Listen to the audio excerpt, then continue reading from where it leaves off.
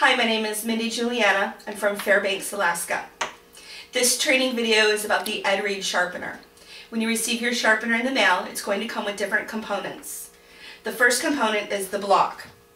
And the block is solid oak and it has 4 rubber soles on the base. And then it has grooves for your fingers. You always use it on a board just like this. Comes with 2 metal guards, and these go in the small round holes at an angle. And that's to protect your hand while you're sharpening. You always use the metal guards.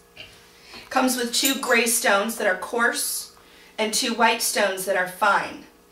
The fine stones are what you use with the double D edge, and you only use the white stones for the double D edge. So for sharpening the double D edge, very quickly to show you the angles that you use, you are going to put the triangular flat part on the left side, and you can use it with the grooves or with the flat side, it doesn't matter. Okay? And then the triangular tip goes inboard on the right. Okay, and of course this is for right-handed people. You hold the sharpener with your left hand and you're going to hold the knife with the right hand. And so for the double D edge, the left side is flat and the right side is pointed with the point inboard.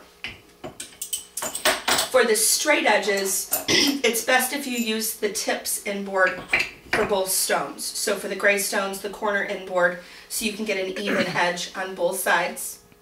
And then once you get a good edge with the gray stones, then you switch them out for the white stones and you get a super fine edge with these. And that's going to clean it up. That's the Ed Reed Sharpener. Good luck.